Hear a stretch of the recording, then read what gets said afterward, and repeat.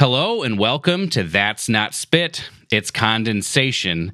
I'm Ryan Beach, and today I am joined by Scott Belck. He teaches trumpet at the Cincinnati Conservatory of Music. Scott and I have already done a podcast episode a while back, I'm pretty sure. I forget how far ago it was, but that was for me a really wonderful conversation because Scott is very organized in his practice, maybe a little bit differently than me, so it was cool to learn how his approach to having structure in his practice would allow him to track progress over time. We're going to kind of dive into that today in a little bit different way. And we're just going to see kind of what else I can learn from him. So before we get started, I just want to say thank you so much for giving me some of your time and diving deep with me today. Oh, thanks, Ryan. It's great talking with you. We had a great time last time, and I'm already kind of I'm geeked about talking about practicing. I wasn't always this way, but I came to it a little later, but I dig it.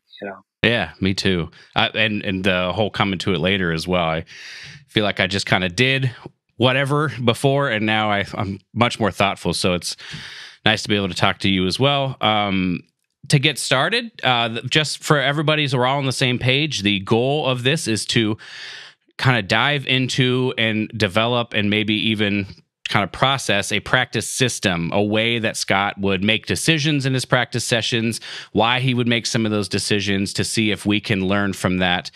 So, Scott, you pick up a piece of music for the first time and you've never seen it before and you want to get the most out of your work. What would you do first? Well, first of all, I love the premise, the idea of of what are the priorities and what's maybe the short and long term goals of what practice might look like. I would kind of come back and say I would need probably some more parameters for the situation of the music, because I thought a lot about this after you kind of prompted me with it.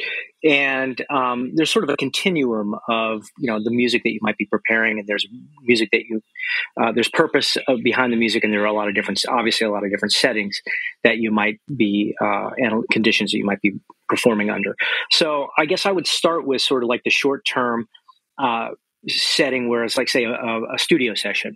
I sit down, I'm with a group of people. I have never seen the music before, and we have to get a take of it in the next, 10 to 15 minutes. So I've done a fair amount of that type of practice or preparation, where the moment that you see it, you're on a ticking clock, and you have a very short period of time to get ready to do a take, and you're getting paid for this. So time is of the essence, and the people that are around you are also getting paid. So, errors are to be avoided as much as possible. It doesn't mean you're necessarily going to play perfectly.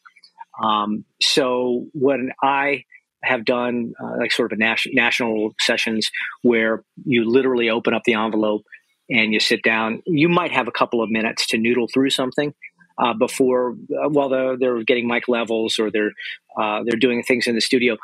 What I would do is I do the basic roadmap of the piece that you're going to do when you're sight reading. Sort of have a checklist where you're going through the literal roadmap of the form of the tune, any kind of key changes, meter changes, tempo changes, things that are structurally going to really draw attention to themselves if you miss something. So if you miss a key change on and everything goes up a half step and you miss a sharper flat, that'll crash a take, or it can bleed into somebody else's microphone. So those are high priority things that you're going to look at, and you're going to you're going to make sure that you don't step in those kind of cracks. The next thing I'm going to do is I'm going to look at things that look difficult, that look awkward, or things I know on site are going to give me the most challenge to execute immediately. Sometimes it might be something like a long passage where you've got a kind of a jazz melody that's with the saxophones, like a solely, that is lots of writing going on, and you have to negotiate lines. Sometimes it might be lead types of things that are up in the upper register, and you want to make sure you might have a minute to kind of pick those off in the room. And so at least the type of sessions that I've been on aren't so high leverage that I haven't been able to at least work through things on my own in a couple of minutes or a couple of seconds, prior to a take. So that's just survival practice. That's just get the things under your fingers as well as you can in a short period of time. And the type of practice you're doing is musical practicing. You already hopefully have developed a skill set that you can execute this. Just you have to become familiar with whatever you're about to play as possible in the shortest period of time. And I find this kind of playing to be it's very rewarding when you've done it, but it's also very stressful. So it's not for everybody, and it's not something I necessarily look forward to doing at this point in my life because I find it stressful. I've always gotten called back from the sessions that I've done and rehired, but what you're trying to do is play cleanly, mainly. At least at the level that I've been at. So you're not trying to do some major interpretation. They hired you because you sound like you, or you can sound like what they want, and you don't. So there's not a whole lot of like artistic involvement. You play the style of the piece. These are things that you've done for years, hopefully, and you've informed your ears. So if it says you're doing something in traditional New Orleans style, or you're doing something in a classical style, or a dance, or whatever, you've already informed all that. So the practice for that is already the preparation for that is all done. So it's just really short term. At the other end of that spectrum, so like I said, this is immediate. I have to practice it now. I got to get my fingers under it. And like I said, I will go through quickly if there's a long run, something that's, and I will analyze the theory of it. Look what scale it is. If it's not a scale, I will look at. I'll break it down and say this is the first part of it maybe is in this key. The second part of it is in that key. I'll try to get patterns that I don't have to read note to note. So my theory knowledge is pretty good. So I'm looking for musical patterns that are recognizable for larger chunks of the music, so I can think in those terms as opposed to having to read individual pitches and, bang, bang, bang, bang. A sequence of notes, 16th notes is very difficult if you don't see the overlying structure that it happens to be diminished scale, but it just happens to have a chromatic passing tones here or there. So for things that are moving around a lot, I use as much theory knowledge as I can to be able to let my eyes rest for a moment in terms of trying to pick out individual pitch types of things. I think that's important. Do you mind if I ask you a question about that? I promise I won't let you forget the other end of the continue. I'm going to write this down. Yeah. The other end, I won't let you forget. But so it sounds like for this style of learning music very quickly, it's not necessarily what I had in mind, because my classical background, I'm thinking about you pick up the Jolivet or the Tomasi for the first time. What's that process?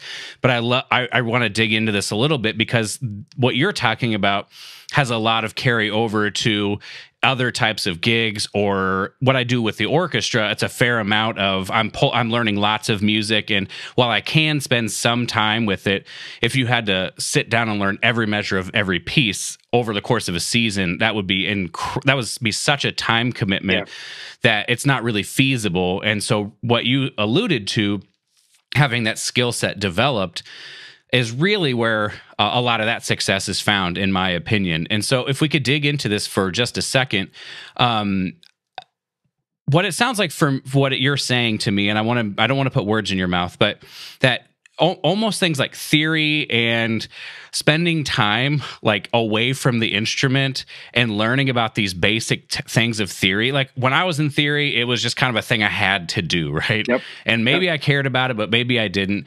But especially for what you're talking about, learning things really quickly, spending time with theory, developing that into that picture in your head. So instead of learning individual notes, you can see patterns, is a pretty essential part of someone's development.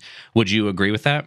Oh, absolutely. And same deal. When I took theory class my freshman year, and when I went to grad school, because I had to take the refresher classes because I didn't get through the tests like 3 different times.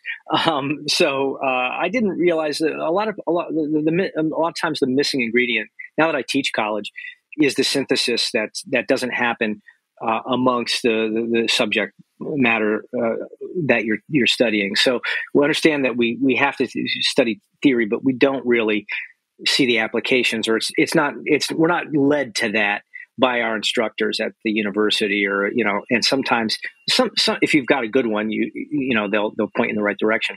But the job of the student is to take the information and try to frame and find perspective of how you're going to apply it and why it's important, because it's obviously important enough for generations and generations of people to study theory.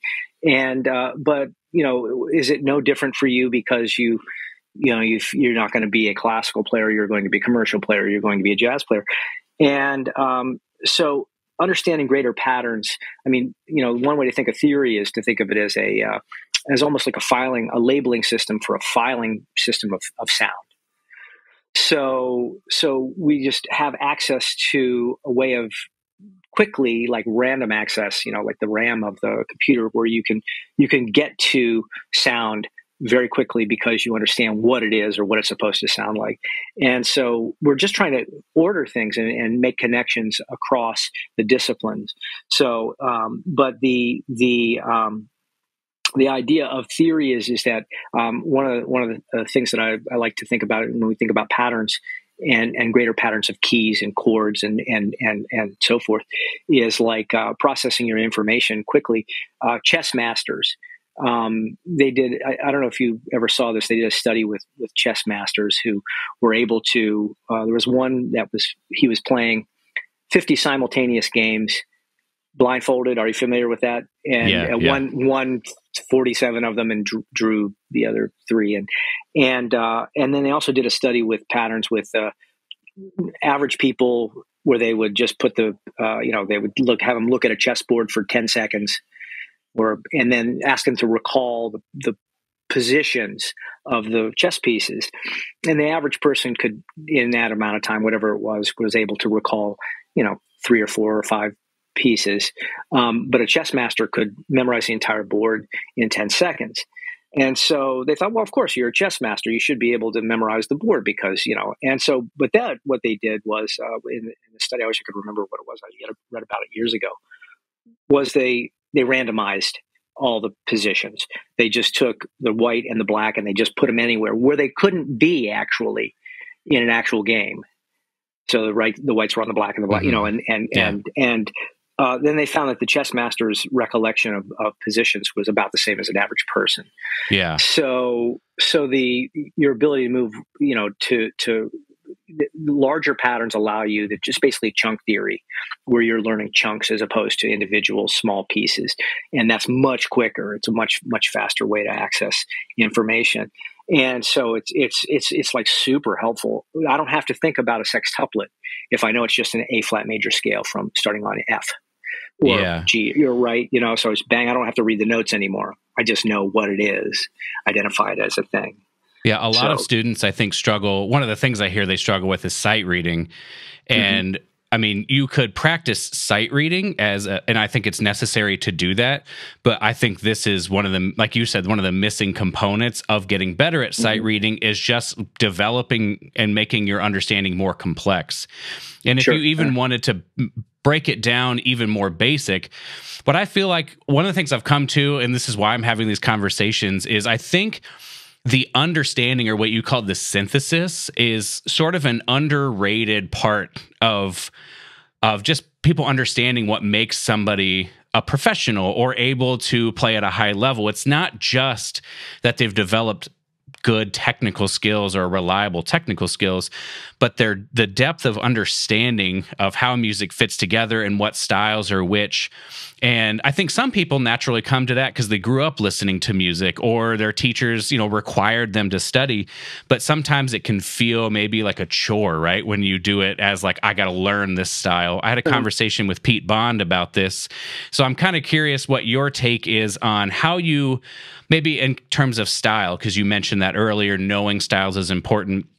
What's your take on the effect, like an effective way? Obviously, listening is probably going to be the answer, but how do you make it so it's not so much of a chore to learn these styles, but rather it's just part of how you go about doing things because you understand the importance of developing this understanding? Does that question make sense? Yeah, it does. I mean, the frame of mind that you have, especially like in a lot of what we do in at the university is almost industrial. I mean, it's corporate teaching that's done for large groups of people, that has to be fairly uniform to have the outcomes that are sort of documentable, and so there tends to be a sort of a homogeneous approach, and then when you have that, you really end up having something that can be a pretty sterile environment. It can feel every class is going to be a lecture, someone standing at the front of the room kind of throwing information at you, and everybody knows that doesn't matter what the information is, that at a certain point you're just sort of going to kind of nod off because of that sort of format of learning. Taking an active part in your own learning and in your own growth is something that happens outside of school. And so when you look at your skill set, one of the things I taught a class on, it was called the academic job search, and it was about learning how to approach getting a job in higher education. All right. So the application process, putting together your documents, interviewing, all the kind of components that go into the search process, and putting together a teaching philosophy, all of these aspects, and then preparing your CV.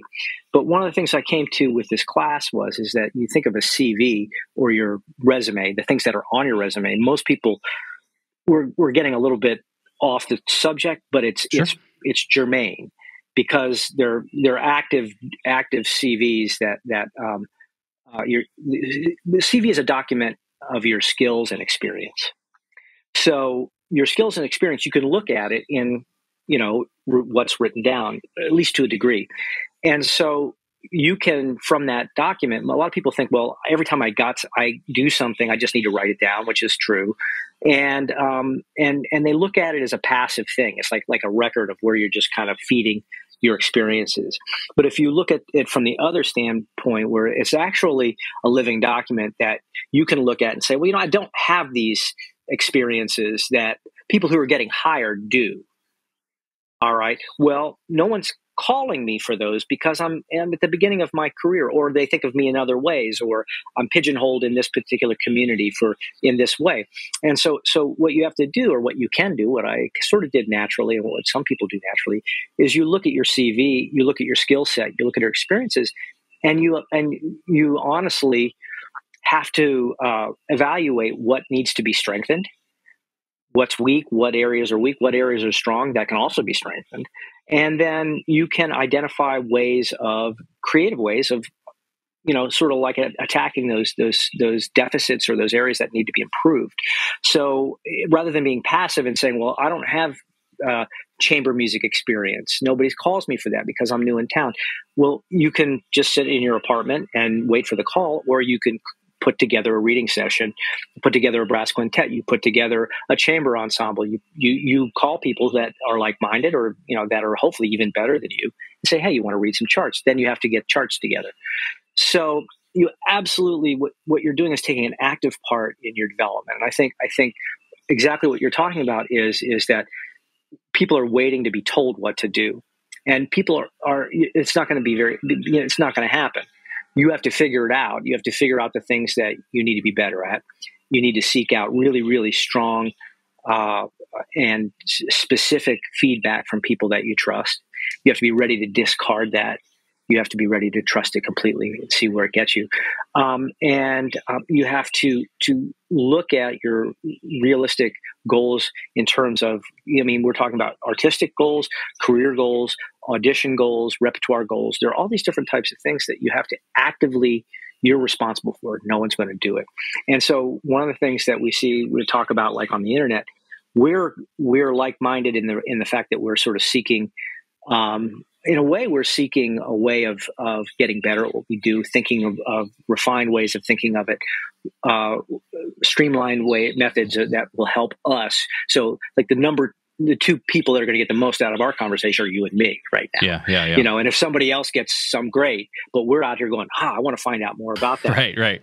you know, and so that's where a lot of people are you know, they're passive. So when you're looking at, and this is something I'm going to be writing about in my own writings, is like, so we get on the internet, we see a 5-minute trumpet blog or a hack, or, you know, the secret to this, or a tip, or a trick, or whatever like that. Is what you're getting a lot of times. What that the bargain is with that is it's received wisdom. It's wisdom that somebody else is already. I'm 57, and I'm going to sit here. I'm going to tell you how to practice. But really, the way to practice is to really just throw hours at it, and throw as many hours at it, and just figure out how to get better at it. But if you don't throw those minimum amount of hours at it, you're not going to get better at it. I mean, and minimum is going to be. There's never enough. You know, at first, you know, for most of us. Some people, like, you know, they work really quickly. I'm a super slow learner, and so I finally came to grips with that, and then I realized, it's going to take me a lot longer than I would like, and that's okay too. So that gets me back. Actually, I'm kind of coming back to where I started with this, with the idea of the timeline of the repertoire that you're working on. So we've got that immediate stuff. I got 3.5 minutes before we're going to do the read through for style, and then we're going to do a take. Okay, and then we've got the other end of it, which is there's a repertoire for a lifetime, and that repertoire for a lifetime is something that's really sorely missing, especially in the trumpet community. You know, if you play piano, my sons both play piano. They both play trumpet, but they don't dig it like piano. And but when they play the piano, they're playing pieces where they're playing Brahms and Liszt or Chopin, and they're going to play and Scott Joplin, and they're going to play this for the rest of their lives. Mm-hmm. You know, so when you sit down to play a Chopin prelude or nocturne, it's something beautiful that you're gonna have to enjoy and work on, and you're never gonna not play that. Maybe it's going to be a couple of years or 10 years and you haven't played it, and you pick it up and go, oh, I love this piece. But that's not how we work as trumpet players. We tend to be playing a part of something, but we're not playing the whole thing, or that's what it feels like a lot of times.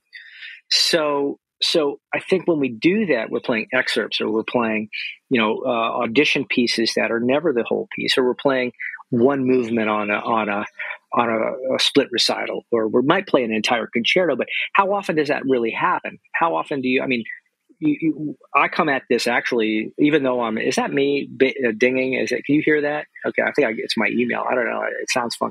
I'm hearing something. Anyway, yeah. But my degrees are actually in classical trumpet. Oh, okay. So I come out of my doctorate's in classical trumpet from the Cincinnati College-Conservatory of Music. And so I had that discipline of the classical approach to practicing stamp and Chikowitz and all the different things. My first main teacher when I was in high school was literally moved from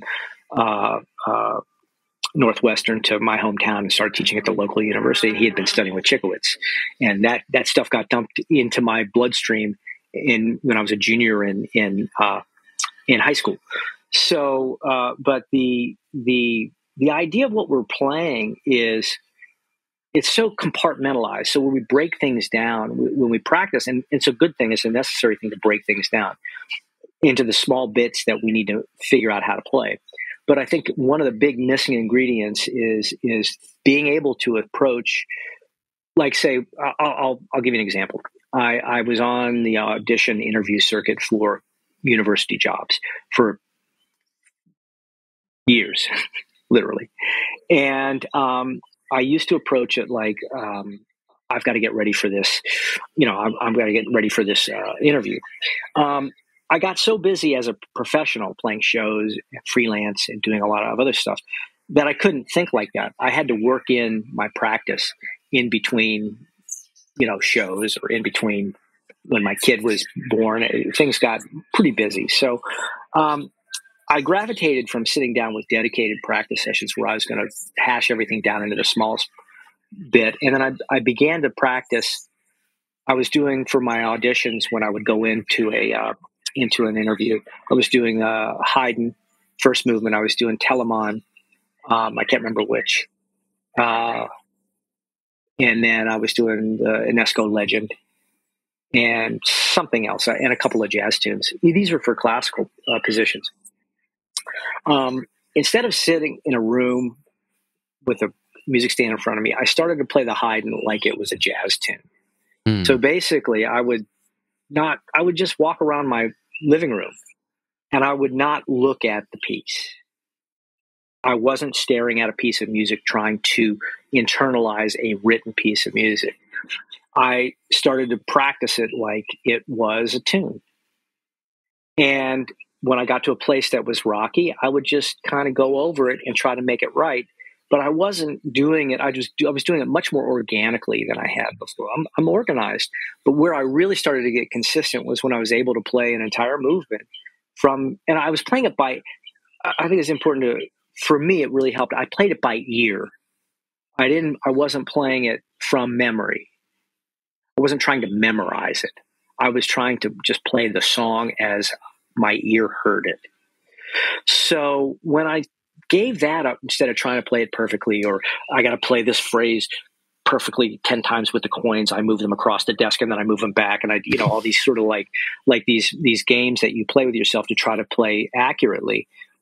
I'd stop doing that. And I just started playing the song. I played the song of Haydn first movement. Okay. And I just did it a lot. And my learning speed for that really sped up because I wasn't so down. I was learning large chunks. I was playing long phrases. I was playing things.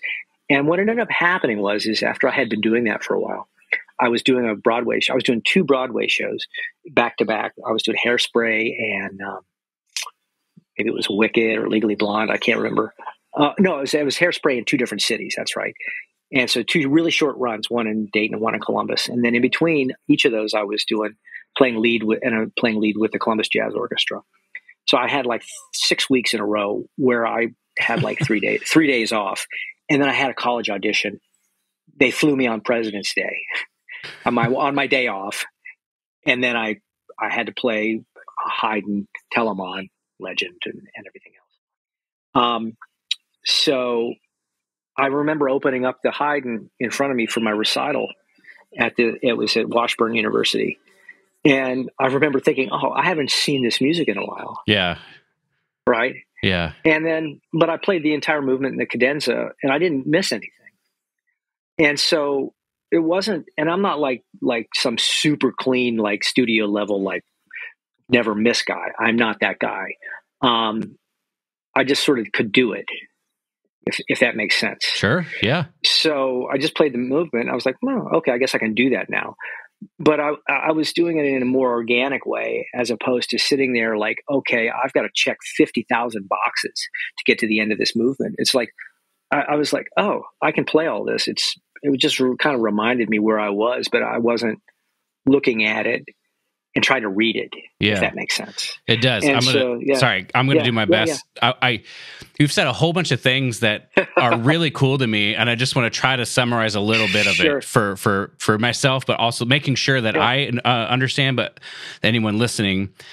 One thing I liked about what you said was like what you talked about playing by ear versus memorization. It just sounds like you're sort of looking at practice as the gradual process of internalizing something so that it's like a part of you. And I've interviewed, violin soloists. This is what they do. And she was playing the Tchaikovsky. Her name is Tessa Lark, and she was playing the Tchaikovsky that week. And she spoke about it very similarly, where it's almost like it's become a part of her. And when you're talking, what I feel like, if I were to try to summarize it, you're almost describing practice as the process of gradually achieving more and more freedom, right? Instead of it becoming, you're putting yourself in this box, it's rather you're gradually learning to let go of the technical aspects because they're all there. Mm-hmm. Your fundamentals how strong your fundamentals are certainly contribute to that. But you say, well, some technical passages, I'm just working through that. I want to dive into that in a second. Yeah. But it almost sounds like, you're using this process of practicing to gain freedom from the page, freedom of expression. And so almost if you want to say that would be your litmus test or your goal of asking, was I successful in my preparation, is did I achieve that feeling of freedom in my music making? Would you say that's accurate? Yeah. And so like if you're thinking in terms of an audition or a recital or a performance, the people that really do well in those situations, in my opinion, in my observation, are people that just do a lot of it. right? And I think one thing that's very difficult for people who are if someone's taking the time to watch this, they probably don't perform as much. So like if you're going to play Hummel or Haydn, how often do you actually do that in front of people? Not very often. So what ends up happening is when you're playing that piece, it's an event. Yeah. All right. So if you think I'd rather it be like a family folk band just playing at a picnic, where it's like, this is what we do every weekend, right? It's like, they don't get nervous about that. They just sort of do it. And so and I'm not saying you would get nervous, but if it's something that you do versus a big event that you're preparing for, that's a whole different universe. So the repetitions, where you get into repetition, that's another thing that's really super important about what the meaningful repetitions are those reps that are going to allow you not only to execute or play whatever it is that you're trying to play, but and this is where I think I might have talked. I think maybe when we talked, I was already doing my Donna Lee project. Yeah. Okay, I'm still doing that. But by the way, I'm like 2.5 years into it. But the idea behind I think what a lot of people do when they're practicing is they're trying. Like I used to practice lots of repetitions with the idea that if I do this enough, I won't miss. I'll do it so much this way that I can't miss it. And it was like, that was sort of like really, really brute force, and it didn't work very well. It had a moderate amount of success just from the repetitions, but I was reinforcing ways of playing that maybe through repetition that weren't so great. So that the repetitions are going to free up two different things. They're going to free up your body. In other words, that when you're playing something that's demanding, you're not working at a high percentage of your capacity, technically or physically. So it's not something that's going to require perfect execution. It's something that can actually require most of, you're just the way you execute, if that makes sense. So that you don't have like this. Now, at the highest possible, if I'm auditioning for the New York Philharmonic or Chicago Symphony, this is not the case. There's such detailed work that goes into what's happening with the degree of fine detail and phrasing and things that are happening. But for most of us, 99% of us, we're just trying to play something that sounds good, that is clean, that is accurate, that's musical, and those parameters are much more achievable. And most people can do it, but they're trying to do something maybe even harder than what they realize. They're attempting something. They're attempting to do something at a level that's beyond what they actually need to do. Yeah. And but you also, part of the thing that's really helped me the last, maybe since pandemic and everything, is thinking in terms of mental ease.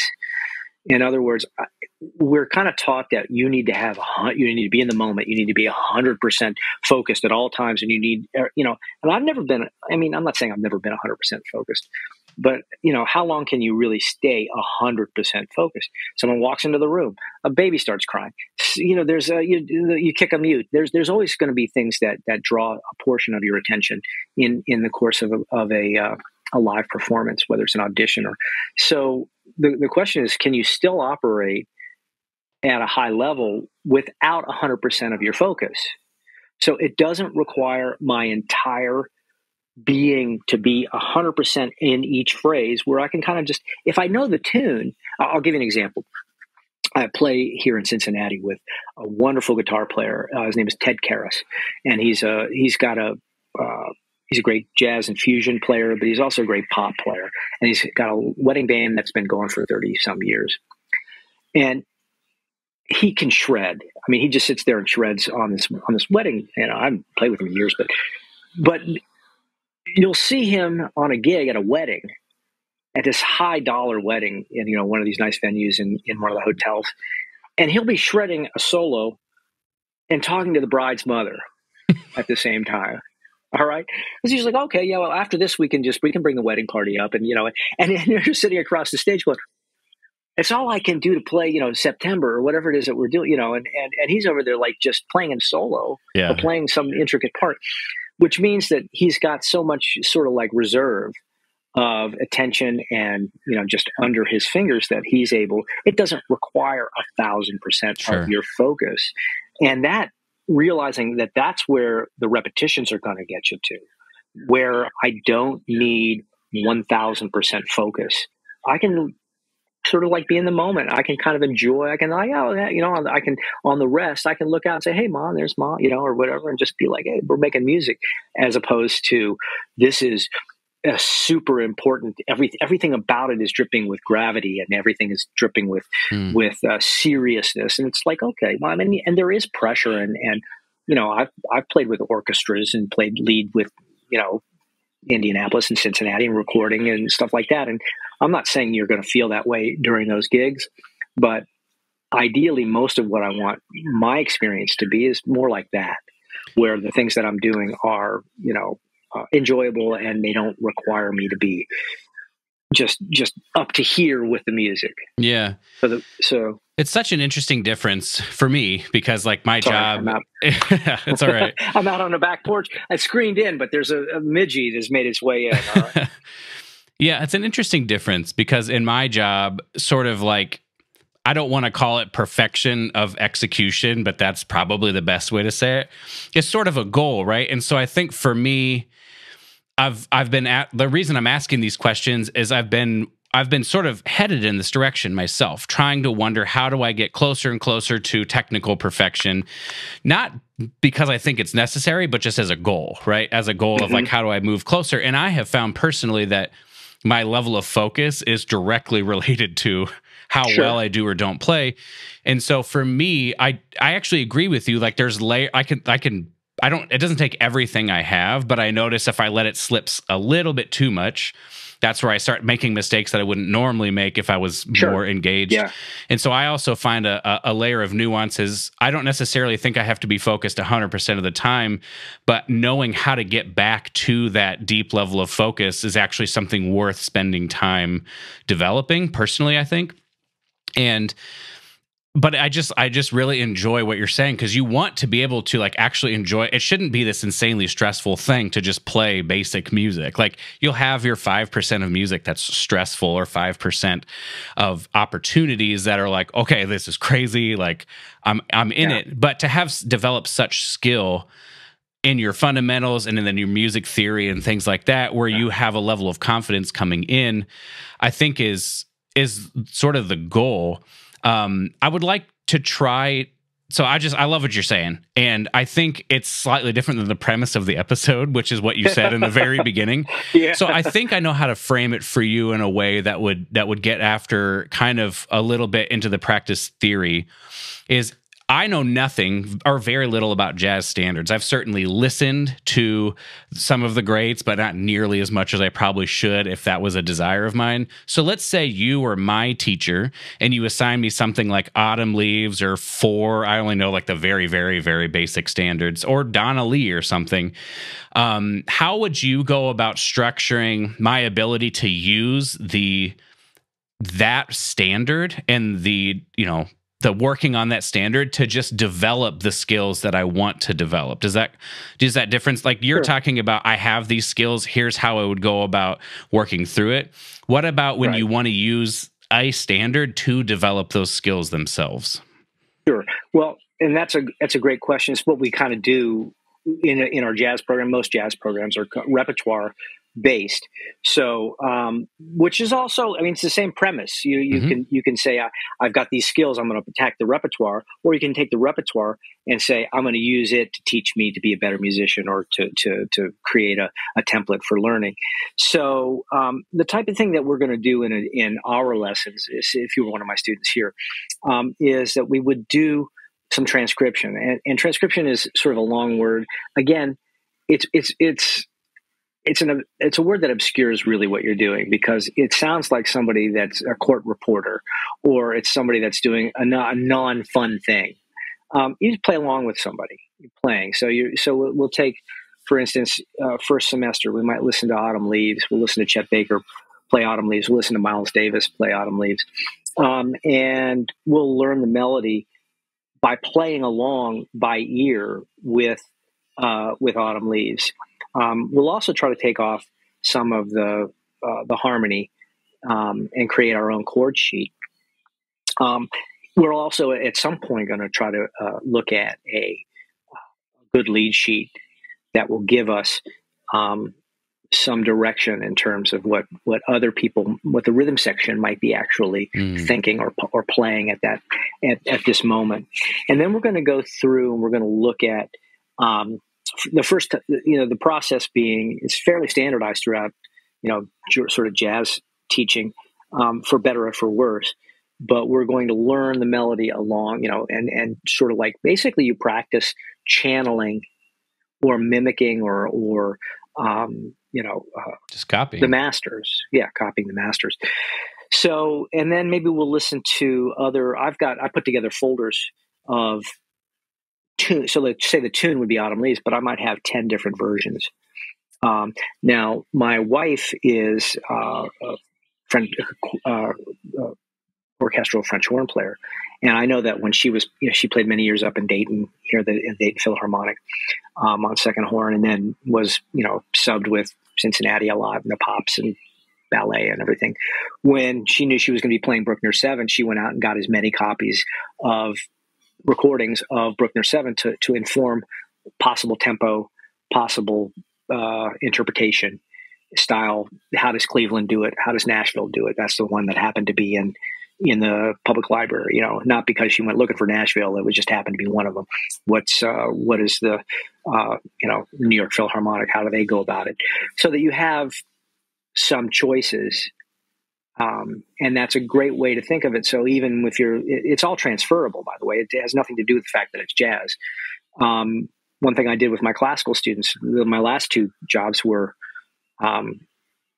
classical trumpet jobs, but I took the identifying information off, I think 8 Haydn expositions. I made MP3s. I cut them. I edited them out. And I said, one of them was Alison Balsam, one was Reinhold Friedrich, one was Crispin Steele Perkins, one was Maurice Andre, one was Timothy Darkschitzer. And I took all the information off, and I just said 8, number 1, 2, 3, 4, and 5. Which ones do you like? Mm-hmm. And I know I created a template in Sibelius with no marking. So I just had the notes of just the first page of the Haydn.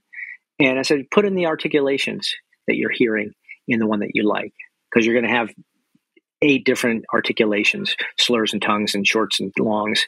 And it's similar in jazz. It's learning music from listening to great references and masters.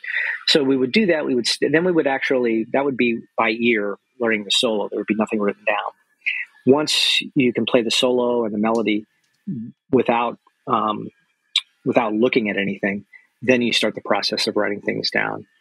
Then you include the chord changes, and then we do analysis, and we look at the solos, and we break them down, and we find things that are considered language, things that are common or common types of, they may be patterns or melodic phrases or cliches or quotes or things, and start to get under the hood and see. I heard it described as sort of a 3-step process. Identification, that's cool. What is it? And then figuring out how to do it in context. So you take some of that material, you practice it in a repetitious way with a track or with a metronome at different tempos and different keys. And then you practice using some of that language in the same tune at first. That's not a recipe for success necessarily. It's just something that is to be done. Yeah. Because there's so many people learn so differently. There's no one template for learning jazz or teaching it for that matter. So in the meantime, while students are essentially figuring out how to teach themselves, we show them all these different avenues. They're sort of entry points. If you think of like the center of being like your own way of learning, you're trying to get into that. And you may not come into that and that central way of learning in the way that you're being taught. And so, or you may grasp certain concepts and others are lost or not are not reaching you. And so the students, again, we come back to the student, where it's their responsibility, hopefully, to figure out how they learn. Yeah. And then you work on how to learn in a more joyful and interesting way, because the thing that gets, if it becomes sterile, we want to figure out how to make this interesting, and then keep coming back to the idea that this is really cool. Yeah. Is it this Yeah. And what I really enjoy about just listening to you is you're almost describing it as if it's this process of discovery. Like, you as the teacher don't even necessarily know the best way. You know a way to get started that has maybe worked for multiple people, but you're almost using that, I think, very similarly now, where you're almost using this way to get started as a way to say, is this the way you best learn? If so, great. We supercharge it. If not, we'll try something different. But you're turning practice into a process of discovery. And I think musically that can be really exciting. But I also think even technically in the development of your skills, thinking about it as what problems can I find and how can I learn to solve them, can turn practice from this drudgery of finding all the things you suck at and then being I suck, to all right, I found something that I can improve upon. How do I go about doing that? And one of the things you mentioned, and it's interesting you would use this analogy, talking about learning orchestral excerpts versus maybe even solos or jazz standards, is there is a kind of way that orchestral things go, especially now. There's maybe less overall personality in orchestral music, and the technical limit has gone way, way, way up. But things, as recordings have come out and people are going all over the world from different schools and things have maybe become a little bit more homogenized, right? Yep. And so when you're listening to recordings, you're sort of trying to say, how do I fit into this way? But when you listen to 10 different standards, you're going to hear potentially 10 wildly different ways of doing it. Yeah. And so my question for you is, I also agree with you that using the masters to begin to develop some understanding of language is useful. What is it, just time doing that you will eventually sort of through osmosis find what you like, find what you don't like, and develop your own style? Or is there a way at some point that you begin to wean yourself off of listening to the masters and begin challenging your own way of doing things? Well, as a teacher, I'd like to see that happen for each student. So in the time that we have in 4 years or 2 years for a master's student, it would be great if we were able to get to the point where it's time to wean yourself off. But there's so much to process that a lot of times that part isn't even addressed. I mean, I try to, before students graduate, leading in their last year, I try to sit down with them and say, okay, now here, we spent all this time kind of looking backwards and looking at these models. One of the, there are stylists and there are innovators, and some people, it's great being a stylist. If you're known and respected and people love the way that you play, or that you like the way you play, and you're a stylist, you haven't come up with something new. That's not part of the recipe for everybody. But on the off chance, I do have some really, really bright students that are creative and that are sort of trying to find their way. And we start talking about, what would that look like if you were to start to develop your own vocabulary, your own language, and not your own, but your own take on the language that's out there, and an extension or growth, which would push the music forward. And we look at ways of compositionally and improvisationally pushing the music forward, and what thinking about that might look like. And but it's usually a pretty brief discussion. It lasts a few weeks. We go through some things, and they go out the door and they're gone. And so it's. I wish there was a more tried and true way of that. We know we can at least get them here. What we do in my program is we have a common body of repertoire that we all play, so that they know, they have real clear expectations on, you're going to go in for your board, 2 years ahead of time what you're going to go in for your board, or what you're going to play. Yeah. Right. You don't have to think about it. We're all going to play it. No one's going to get off easy. Right. and so, just because you're really great doesn't mean you get a harder piece.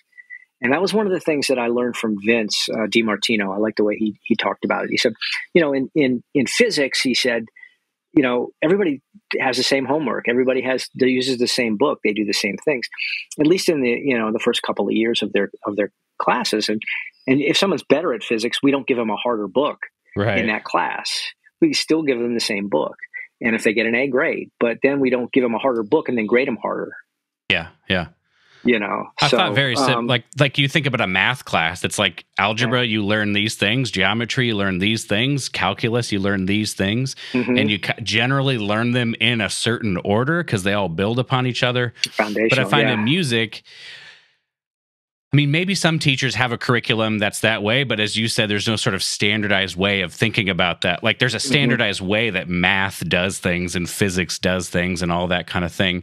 I think one challenge that I could imagine for someone who has spent time listening to recordings of the masters or on the classical idiom, just like, I'm going to play the canon, so I've listened to a bunch of people and I'm going to try to copy what they're doing. Making that shift into what do I think is just the idea that you might not have it figured out immediately.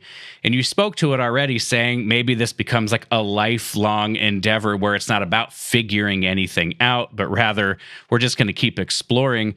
If someone finds themselves in that position where they're really struggling, saying like it was easier when I was just copying people and I feel kind of lost, what would you say to that person, or what kinds of encouragement would you give them to keep going and to still value this process, even if it's hard? I think that's the point of it is that it's valuable because it's hard.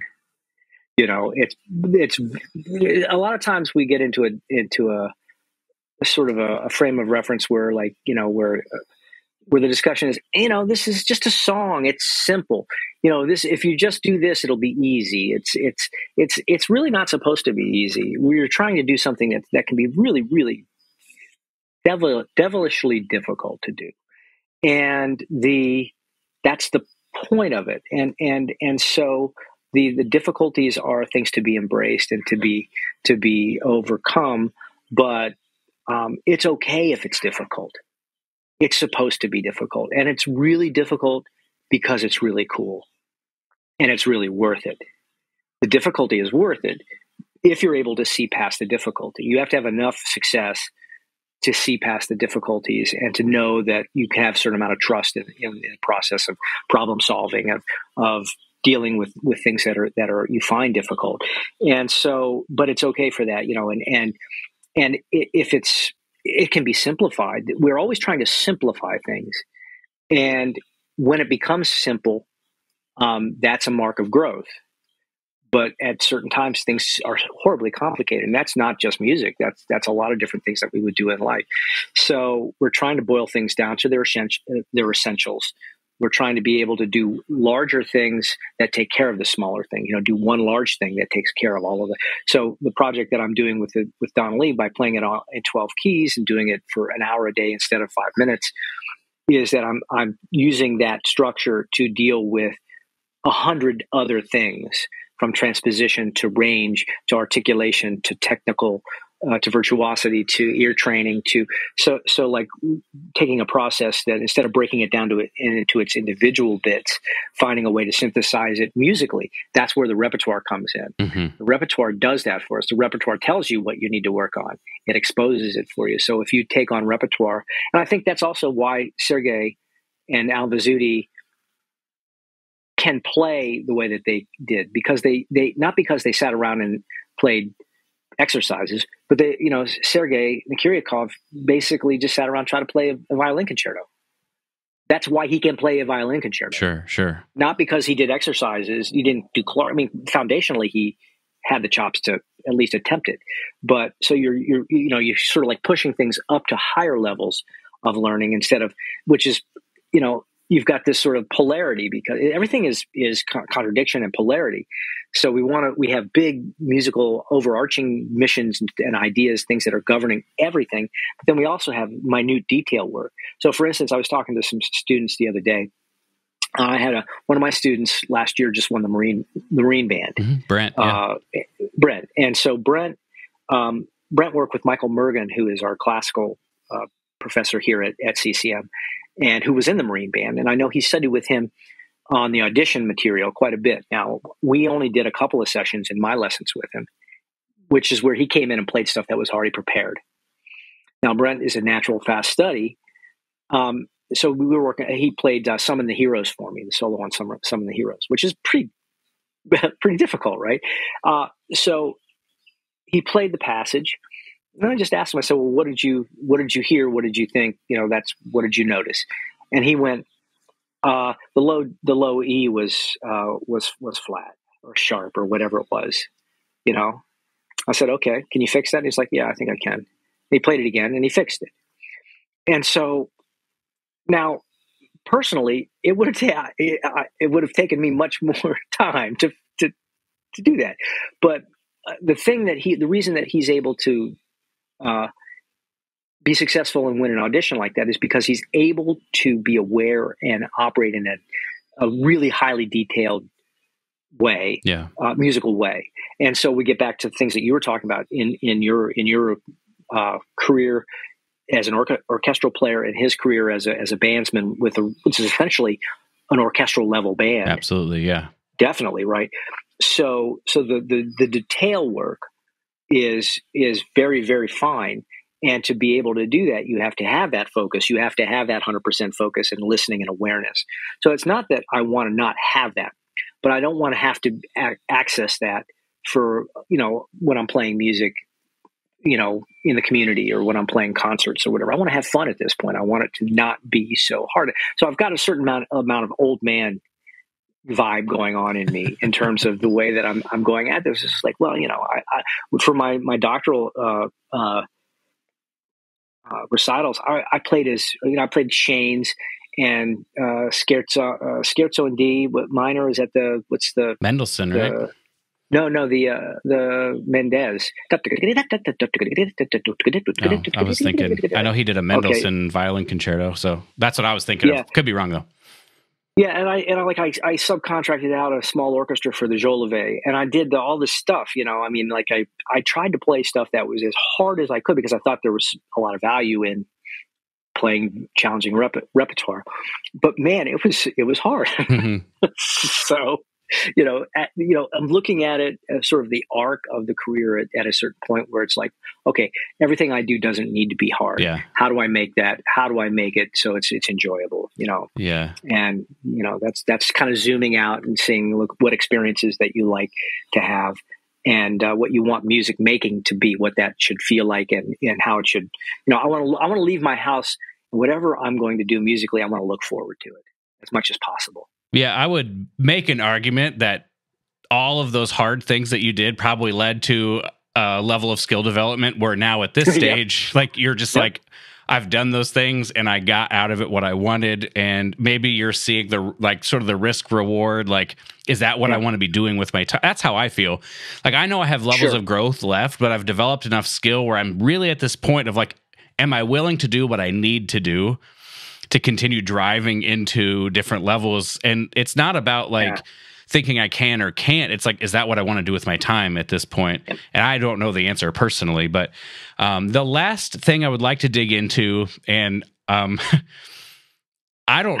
very curious to see what you're going to say, because this whole entire interview has given me a little bit of an insight into, I think, what to expect when I ask this question. But when we run into technical issues, which will happen for more developed players, maybe less often. For less developed players, people in school when they're playing their juries or they're playing in band and there's some crazy thing, or the high note is too hard for them, whatever.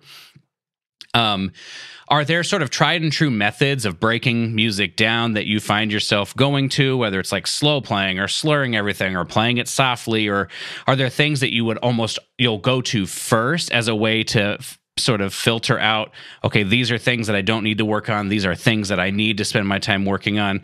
And how do you manage that? Because I think that, I generally recommend to people that if you're going to play Petrushka, to not work on articulation through Petrushka because of all the baggage you're going to get on the way to developing your articulation, so that when you develop it through things like Arbin or Getchell or top tones, depending on your skill level, then when you apply it to Petrushka, you're just working on the musical aspects. And so it's sort of like my take is working on those fundamental things in fundamental types of exercises and then applying it to music.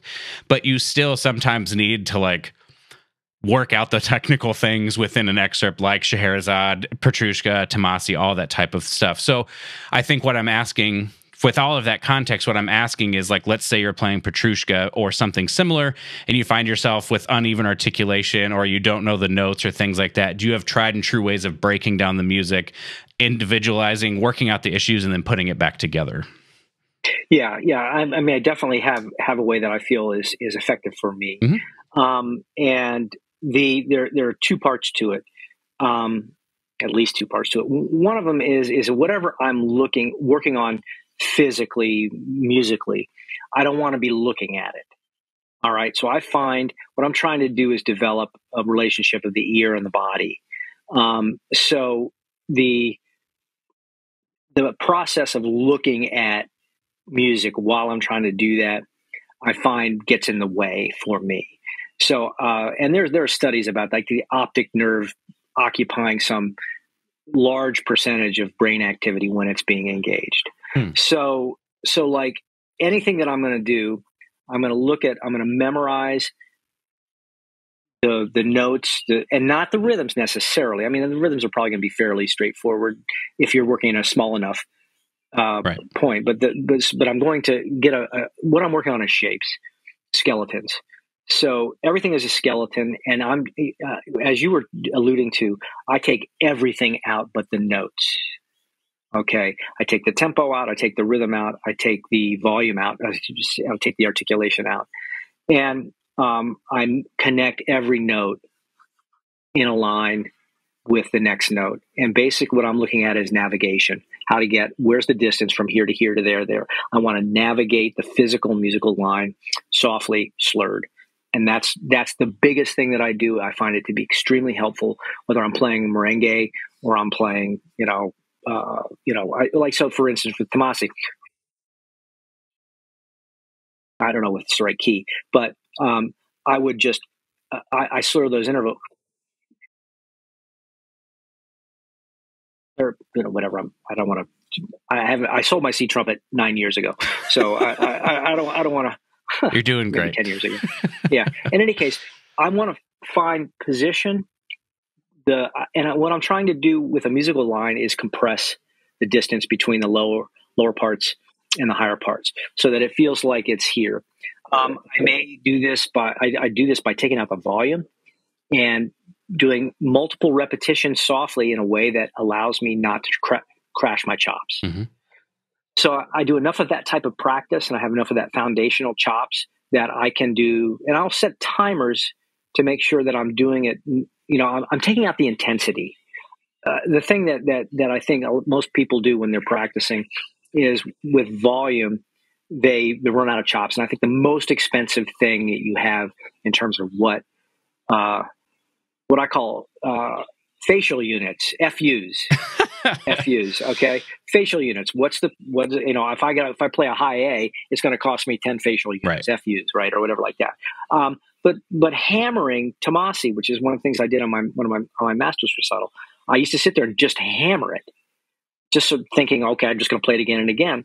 I did it so much that I met another graduate assistant, a friend of mine, 2 years after I graduated, on a gig in a different city, and he walked in the gig and he saw me and went, oh my gosh. He heard me because I would be in that studio in my office at grad school, just hammering Tomasi. And I know that was inefficient because I couldn't play it 3 years later. Sure. Yeah. You know what I mean? I had to relearn it. It wasn't working. So like, that's like sort of like it's working if you can do it, and then you come back and remember. So you're using the notes to figure out the trumpet. It's telling you what you need to do to get to each place. We add in the articulations after that, but it's just going to be articulations and notes, not rhythms and not volume and not tempo. So I'm going for ease of production, not hurting my chops, being able to do multiple repetitions, take specified rests. So the rests are going to be 3 minutes, 2 minutes. If it's in the upper register, I'm going to take a 3-minute rest, especially if my chops feel good. especially Yeah, if you my don't chops want feel to good. overdo it just because Yeah, it feels yeah. good, so that you hmm tomorrow feels Yep. good, and the Yep. next. Yeah, totally, Yeah. totally. And so I think it's real easy to say, well, I'm going to wrestle as much as I play because my chops hurt. It's when where you run into problems is when your chops feel good and you're like, oh, I don't need the rest. Yeah, that's exactly when you need the rest. Right. So like I sort of say that, in my books, I say, rest before you need it. And I mainly mean that so that you're conserving your chops, in a way with intensity and demanding stuff. And I'm throwing my hands around a lot. I'm not, I'm maybe going to be on the next episode of The Sopranos. But in any case, the idea that I'm trying to make a musical line easier to produce. Yeah. And to do that, I know that the way my markers for that are going to be the notes feel closer together. Mm-hmm. All right.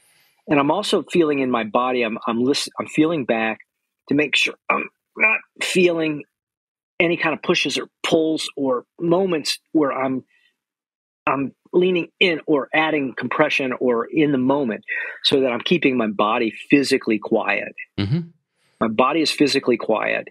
So if I'm in the upper register, I'm not, you can see a lot of times with students, you can see them miss notes. Sure. Da, da, da, da, da, da, the body's going to move. And so what that's telling you is when you see that and feel it, it's telling you that the conditions for that note aren't present in your body and you're trying to add them at the last minute. Yeah. And so it sounds like you're breaking it down to what component you would consider to be the thing that is sort of baseline, which would be ease, and that it's all easy.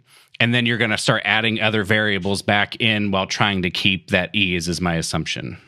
Yeah. And it's not like super easy. It's just not like I'm not right. It's just the balance. There's a lot of energy going on. There's positive tension. There's focus, physical focus, and there's energy that's happening. It's stored in my body in terms of, hopefully in terms of potential energy. Yeah. So it's ready to go with the pressurized, compressed air, however you want to think of it. So that I'm releasing air. I'm always thinking about releasing air as opposed to blowing it. That's something I think is really helpful. But the idea that if I can do these small, another Vince DiMartinoism is, you can, what do you say? You can slur without tonguing, but you can't tongue without slurring. Yeah. So everything is slur air. Yeah. Even with rests. So even with rest, if you have say upbeats, do bop where you go do da da, but my body is still.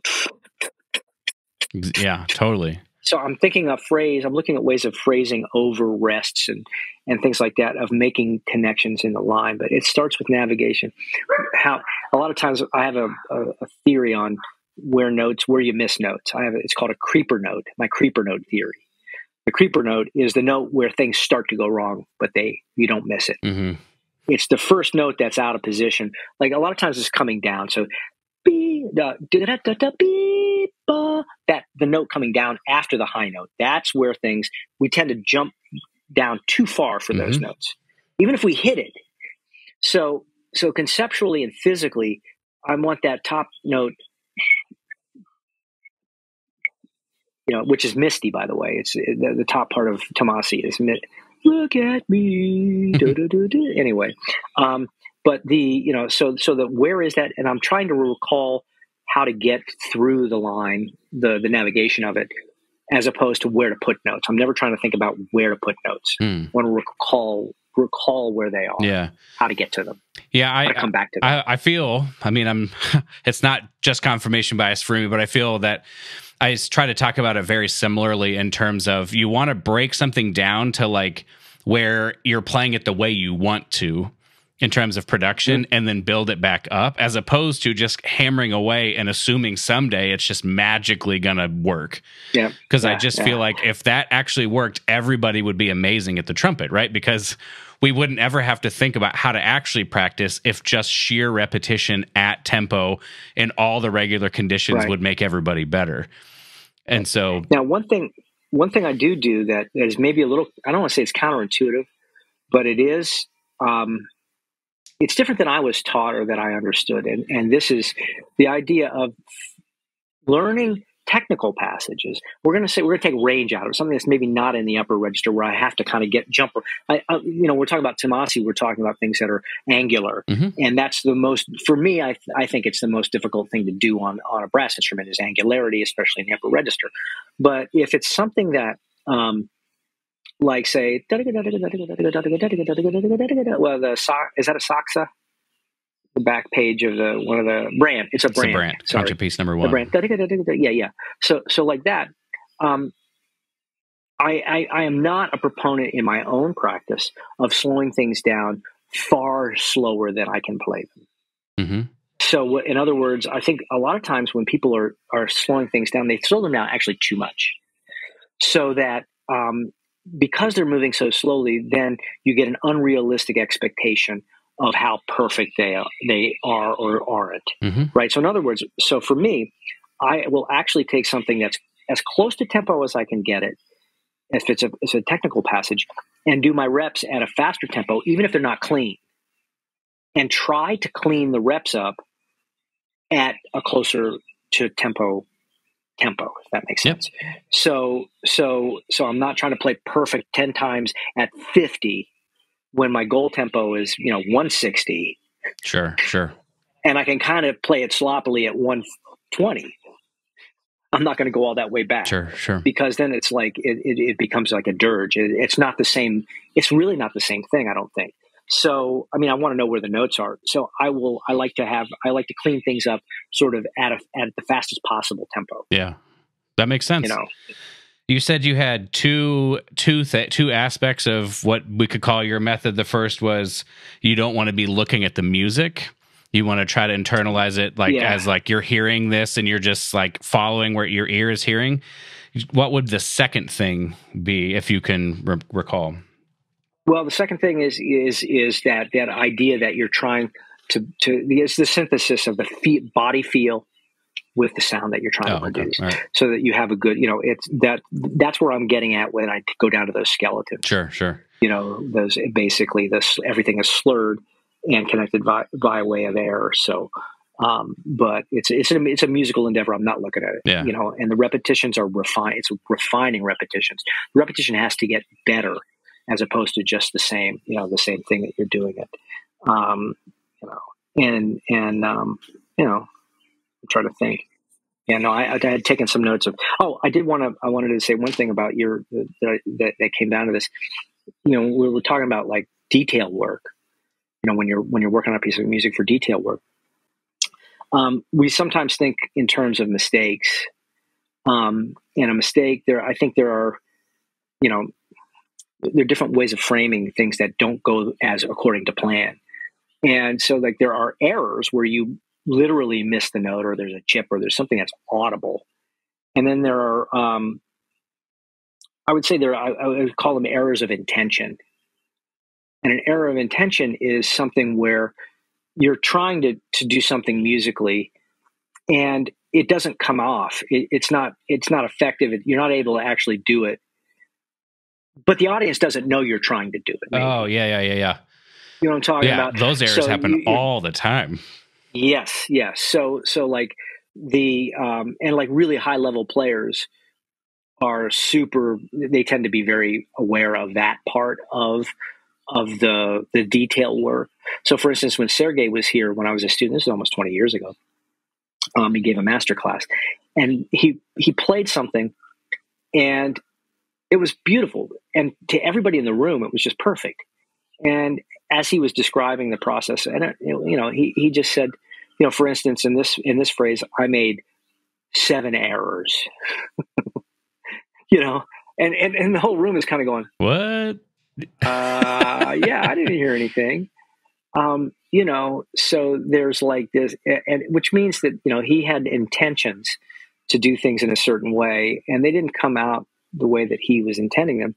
And he was so deep in the, in the detail of it that to him, they were just almost distracting. Right. But to the audience, they had no idea. So that's what we're striving for, is to get to that point where you're the things that you're the details of what you're doing are inaudible to the audience. Yeah. Where, maybe you're playing, we're back to that studio session, and maybe I'm playing third trumpet, and on a passage, there's a big tooty section at the end. Maybe I chip a couple of notes that are on the take, but I'm not going to sit there and go, on the end of two, the eighth note, at the end, it's just like, it was the idea of what was necessary for the gig. It's not going to be audible. Yeah. It's an inaudible mistake.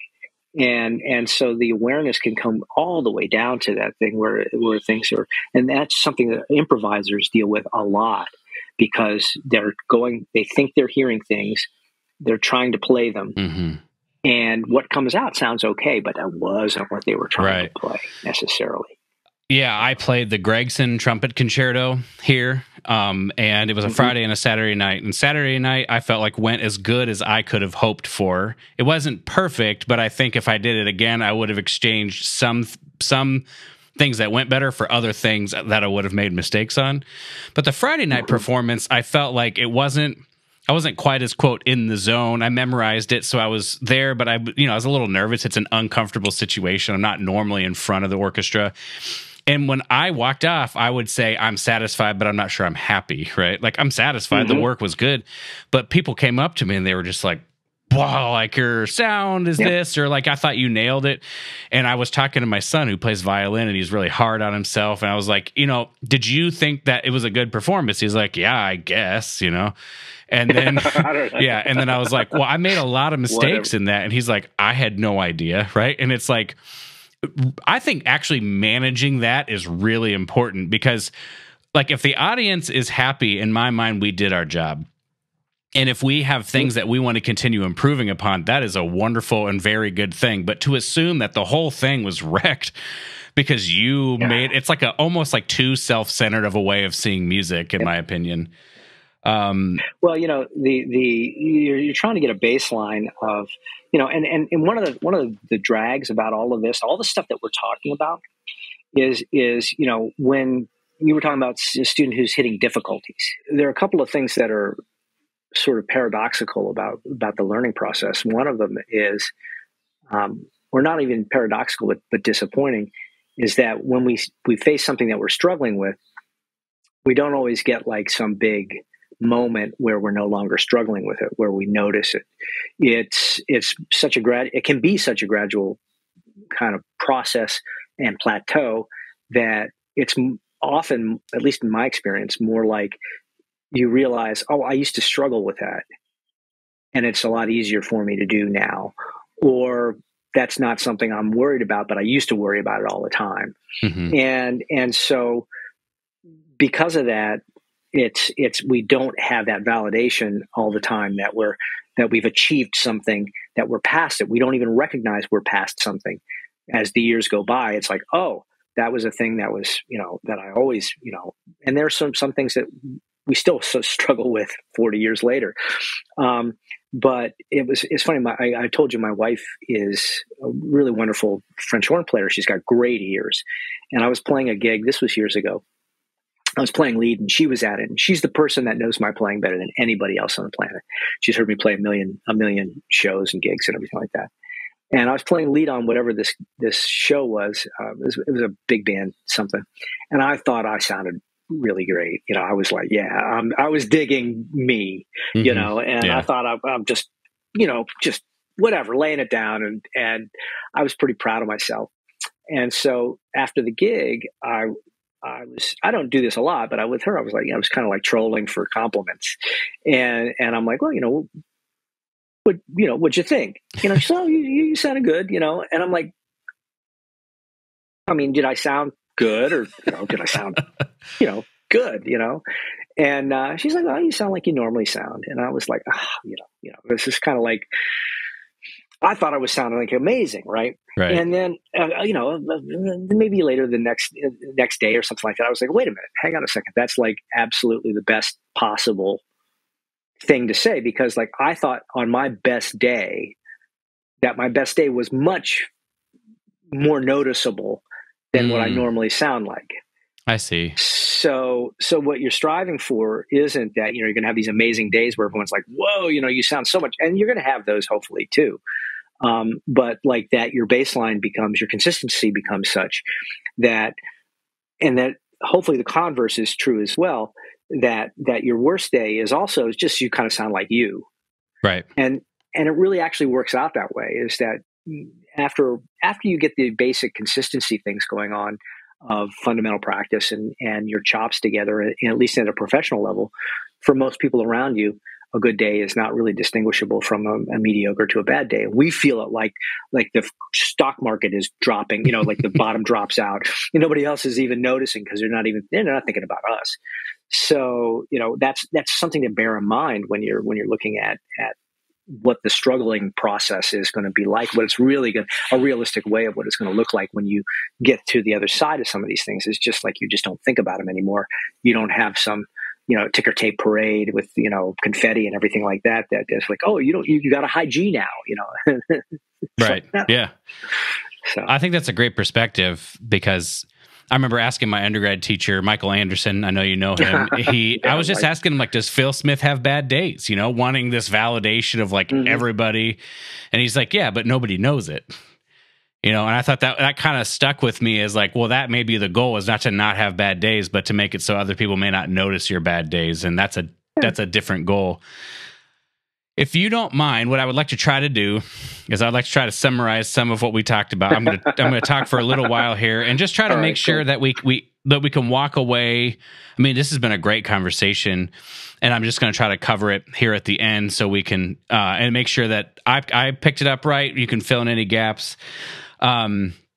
We talked about two different sort of approaches when you're talking about process. One process is going to be, maybe you sit down on a gig and you're already thinking about, how am I, especially if it's a gig where you are reading something and you will be recording it 15 or 30 minutes later, like, what do you do to make sure you're going to be ready to do that? For me, the equivalent might be, I have a week or 2 weeks with some music, and how am I going to break this down? But it's not going to be the same thing as learning a full concerto or something like that.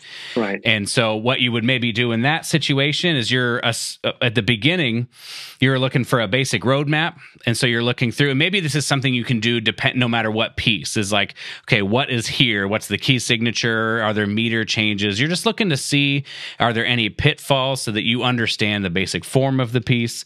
And then the other thing you were talking about was just looking at for anything that look difficult. There are certainly probably things that you find out are more difficult than they appear to be, but you're doing your best to find those. And then maybe you are going to start to wrap your brain around, are there any patterns that I can find? So it's not just what are these notes, but rather, oh, that's G sharp diminished, boom, now my fingers know where to go, to make that process of absorbing it a little bit more faster, I guess. You were saying that it's like this kind of work is very rewarding, but it's also stressful because it really puts your skills to the test. And like ultimately, you want it to be artistic, you want it to be stylistic, but you're not necessarily thinking, I'm putting my stamp on this. You're keeping in mind the scope and the perspective of this is to really just lay down something that's going to be stylistically accurate, that's going to be musical, enjoyable to listen to, but you're not necessarily redefining the whole genre. You're just trying to do a good job. And so that would be that one. And then when we talked about the other side of it, and we use the transcription, or we used me learning a piece of music you described. Really what you first want to do is just develop a relationship with the piece separate from the music. You want to try to play along with the recording, see how much you can copy just in terms of style. And then once you have the general gist of the piece, you might start digging into what are they doing, why are they doing it, how does that function harmonically, where you start to really get detailed into the piece. And I would jump in with just the idea that that's done after lots of listening to the piece. So we listen to it over and over again. Put the thing on your, listen to it on your earphones while you're walking to class, while you're sitting around, just multiple listening. You can jump in and start playing along, but really you want to know what's going to happen, and you'd be able to hum along or sing along with it before you pick your horn up. Yeah. So it's almost like this osmosis thing first. You're not trying to figure it out. You're just trying to develop a relationship with it. Yeah. I wrote here too, what you wrote when you have it we have it memorized. Then you're looking at solos, the analysis, the language, common patterns, and then you're just trying to understand how all this fits together. And then for in terms of detail work, what you talked about was whatever it is, you're also trying to get yourself off of the page as much as possible. My assumption is just to test how much of it is a part of you. Can I play through this? Where are the gaps and how much I can remember? So that the first step is really trying to internalize it to some degree. And you'll do that by removing many variables. Yeah. And just focusing on the notes, making sure you have a relationship with, trying to get these high notes to feel more like low notes to feel more like high notes. So everything feels like it's sort of in this easy sort of middle ground, if you want to call it that. And then you'll start adding other types of variables like rhythm, articulation, dynamics, things like that, so that you're building this thing up and mostly I'm assuming this is just very technical stuff. You're not going to do this to every single measure of music. Sure. It's just these things that you're having a hard time. And so it seems like for you, and please correct me if I'm wrong, but so much of your practice is just guided by what does my ear not understand and how do I get my ear to understand that? That and what does it feel like to play that? What does it feel like to play this right? It's like there's so many sports analogies. What does it feel like to shoot a foul shot? Mm-hmm. That's what you're, a basketball player, you just scored 50 points. Well, I was really feeling it tonight. Well, you're feeling what that release is like. You're feeling like where those notes are in relation to each other. And it's not about, I think there's a misconception about feel with it being not how your lips feel. Yeah. But just I think all good players are good feel players. They just know where stuff is, and they're able to get to it and I think in terms of navigation. Yeah.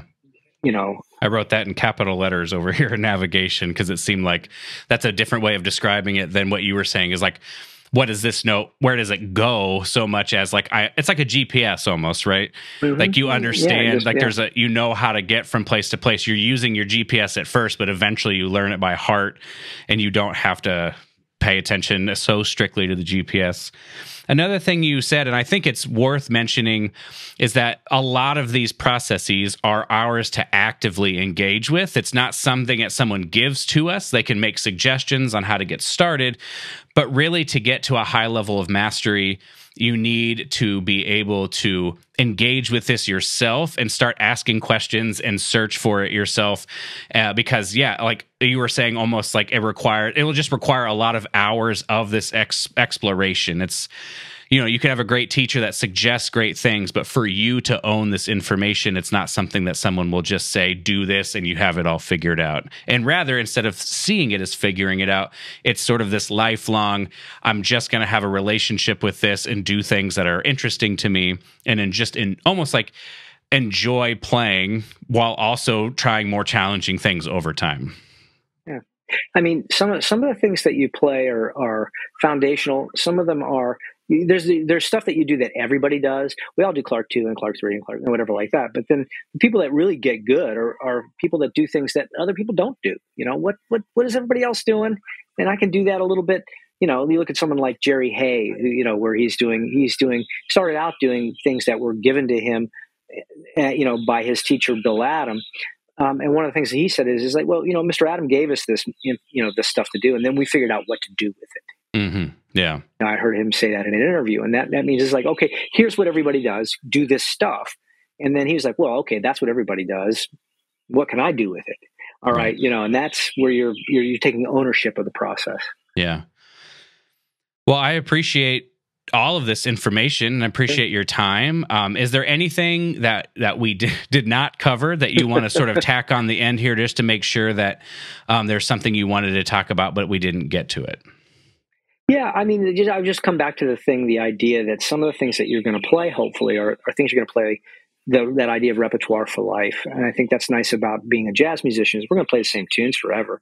So it's not disposable. So sometimes I think the culture that we have with where you're taking a lesson every week and you check that off and you never play it again, and it's like you keep doing, there's more stuff to play. There's more things to break down. There's more, as the idea is like learning songs, learning a concerto, learning a solo that you're going to hang on to for a while and that you are going to embrace over a long period of time. and that you can enjoy and look at. It might be something in the Arban book. It might be some etudes, but like finding a way into music where it's not just the stuff I'm on some timeline that I have to learn by next Thursday, because that's a different, when the minute you've got that hard timeline, that's what gives you the motivation, the short-term motivation to do it. But the long-term motivation should be your love of music, I hope, and making it interesting. So playing melodies, playing, things that are, you want to do, and writing your own music, maybe. Yeah. Well, again, I appreciate it. If someone's heard this and they said, this guy sounds sarcastically funny and I want to talk to him, how would somebody get a hold of you if they wanted to chat or say thanks for the episode? Sure. Well, I'm on Facebook, just my name, Scott Belck. I've got, and scottbelck.com. It's my website. And I have a blog that I tend to seldom, but it's got some of my writing there. It's trumpetshed.com. And I'm at the University of Cincinnati, and I direct the jazz program. So if you've sat through all of this, why would you want to come to Cincinnati? No, I'm just No, you can find me through the University of Cincinnati College-Conservatory of Music, CCM website, CCM Jazz Studies. Awesome. Yeah. So again, thank you. Cool. And I want to quickly thank Brandon Yoakum for his work on mastering this episode. You can check Brandon out at epiphanyrecordingstudio.com. And most of all, I would like to thank you for listening to this episode. I hope you enjoyed it. We will see you in the next one.